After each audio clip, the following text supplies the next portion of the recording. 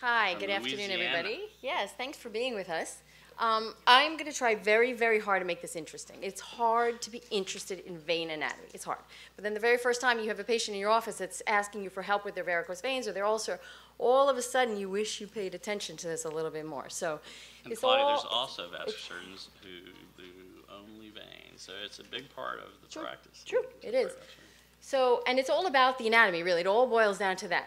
One of the tenets I should mention right from the beginning is that if there's a varicosity, it comes from somewhere. You don't just get a random varicose vein. So you can always trace it back with your knowledge of the anatomy. You can always figure out where it's coming from. And depending on whether or not it's indicated, you may or may not treat it, but at least you can understand where it's coming from. So, you know, you've all heard about the various stages of vein disease. They start with something as simple as these telangiectasias, progressing to something as bad as a venous ulcer. It's estimated that 1% of people will get a venous ulcer in their lifetime, which is actually a number that sounds fairly high to me, but 1%, that's not insignificant. Now, this is one of the signs, you know, when you see your patient in the office, a number of signs that you look for that can tip you off to venous insufficiency, because sometimes they're not as clear as venous edema, heaviness, aching in the legs, and so you may see something that's called corona phlegmatica. It's this classic cluster of spider veins at the medial malleolus. You see that, and it's the effect of the hydrostatic pressure from standing and gravity and incompetent valves. It doesn't necessarily point to deep venous insufficiency or superficial venous insufficiency, but it's a marker of venous insufficiency. So, you know, this is an example of somebody who's got the classic changes of very severe venous disease. You have the dermatitis or the eczema that's associated with venous disease. You have the active ulceration. You have something called lipodermatosclerosis, which is the brawny pigmentation changes that are apparent in these patients from hemosiderin being deposited in the tissues from years of this elevated venous pressure.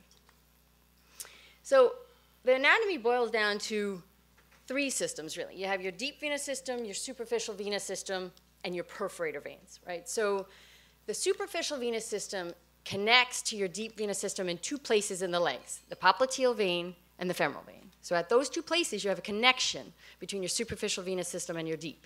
There's also another system in there, the perforators. They also connect between the superficial and the deep. Now, those are variably located.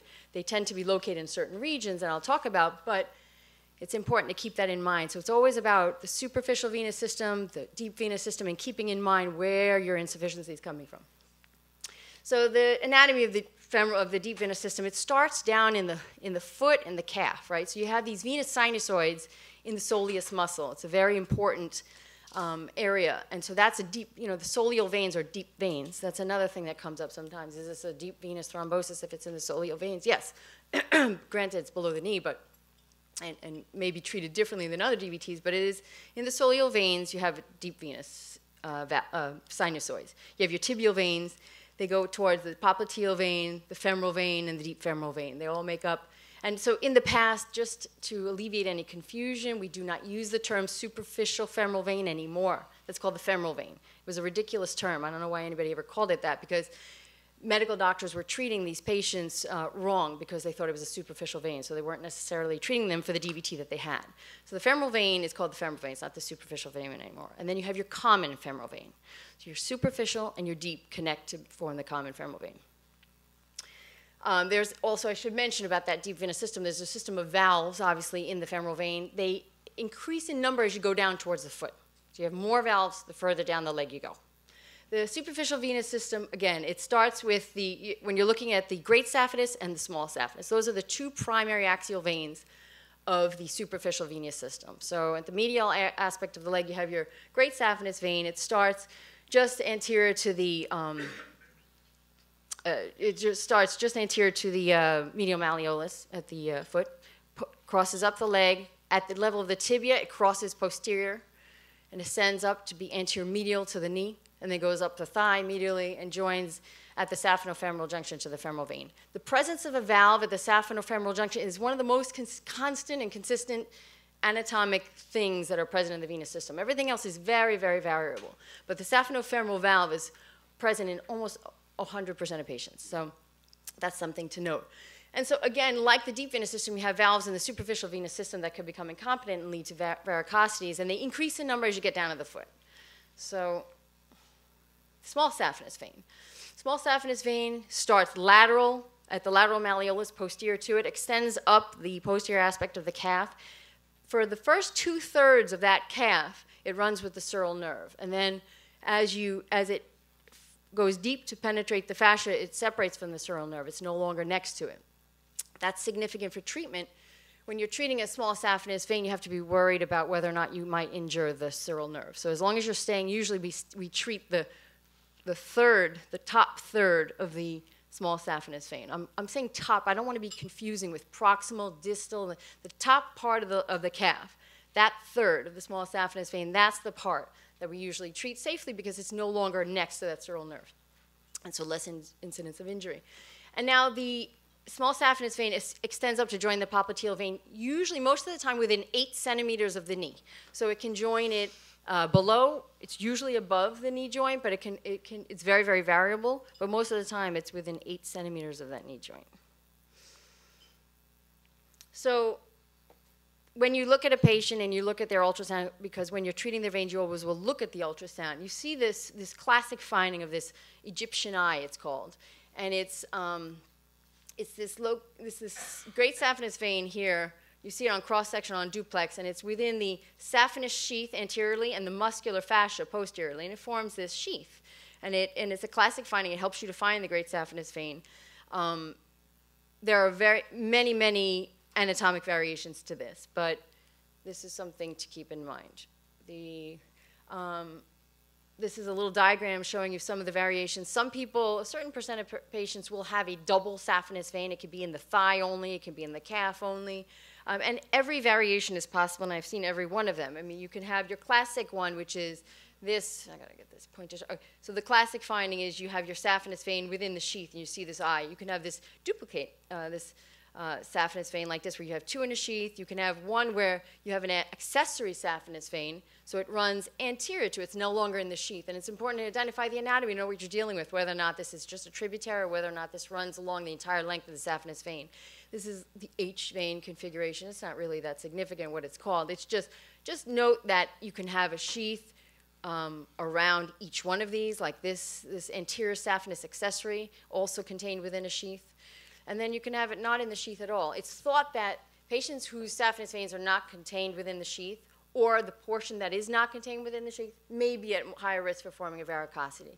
It would make sense since it seems to have less support, but that's not really firmly defined. And so, again, what's significant about this? Well, again, these are the veins. I listed these because I think these are the ones that I've come across. There's a million tributaries that are named, it seems, but what do you need to know? These are the ones you end up dealing with.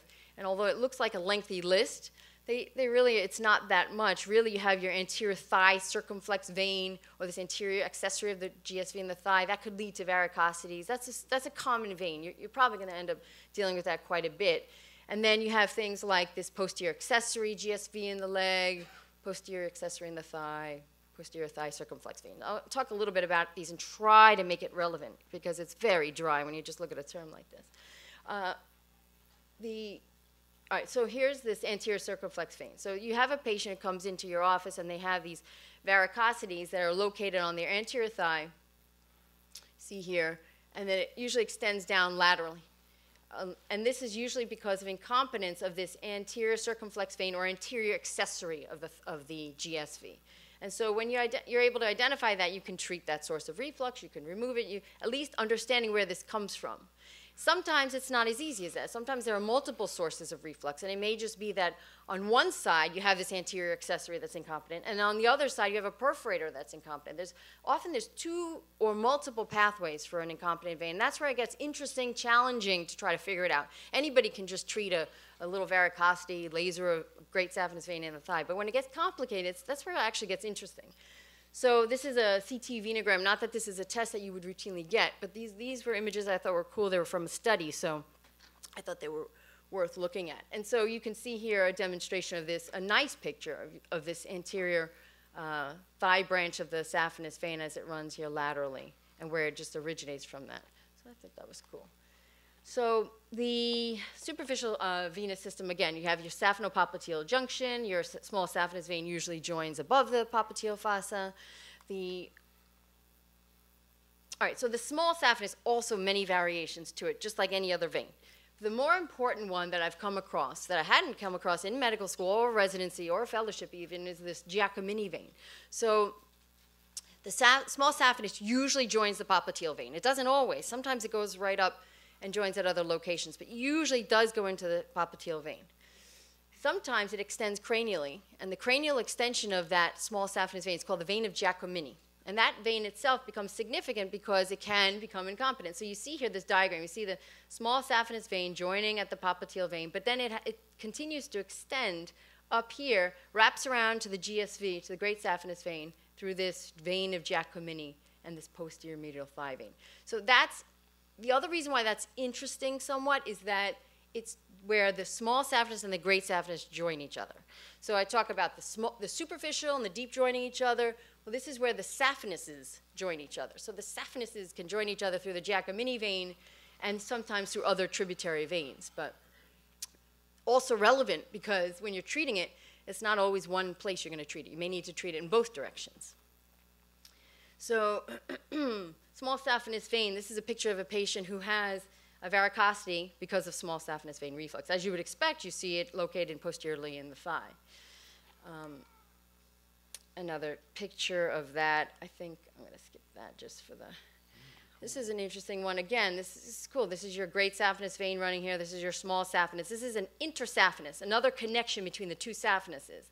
And so you can have these intersaphenous branches between the two, and trying to figure out which one to ablate is a question. You don't know which one is actually causing this varicosity, but understanding the anatomy at least allows you to make an educated decision. Again, very variable. Not everybody has this Giacomini vein. Quite often, what you find is this scenario where the muscular sinusoids of the thigh just drain in this direction down into and join the small saphenous, right? So this is, again, this is that Giacomini vein. It's the cranial extension of the small saphenous vein.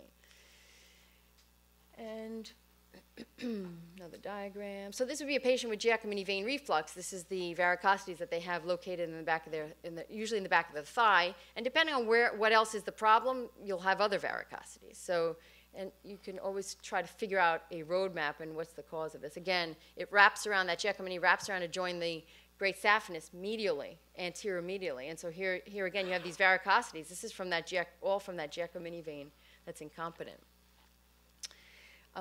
Reticular veins are what you see. You see spider veins. A lot of patients come in, they want to be treated for cosmetics, the telangiectatic veins. And it's worth mentioning that the reticular veins are the veins that are just slightly larger in size. They're about 2 to 3 millimeters in diameter. Those lie, and they drain the skin and subcutaneous tissue. So you can't treat these spider veins without treating the reticular veins. That's another thing that we have to always keep in mind. It's not going to work if you have this incompetent reticular vein. So I think a couple of things worth mentioning. The direction of the valves. You have your superficial venous system, you have your perforating veins and the deep veins, and the direction of blood flow is from the superficial vein through the perforator veins into the deep veins. And you can have incompetence here where the blood flow will back up into your superficial veins. Perforators. This is what an ultrasound of a perforator vein looks like. So you see here, this is the deep vein, these are your superficial veins, this is your perforator vein, this is your connecting, this actually whole thing. This is your deep vein, I apologize. This is your perforator vein, this whole lengthy thing. And so this is something that, if this is the source of the incompetence, another nice picture there you can see of your perforator vein. If you're able to identify that as your source, that might be what you need to treat. Really, these are the old nomenclature for all the clusters of perforator veins, but basically you can have them in the thigh, you can have them in the calf. And the one last thing I'm going to mention is this posterior tibial perforators come off the posterior accessory GSV. So sometimes you can't get to your perforator veins. You don't know how to get to them. And it's important to note that there is this posterior accessory great saphenous vein that usually that's where your incompetent perforators are coming off of. I think that's a good place to stop, yeah. That's everything you wanted to know about the lower extremity vein system.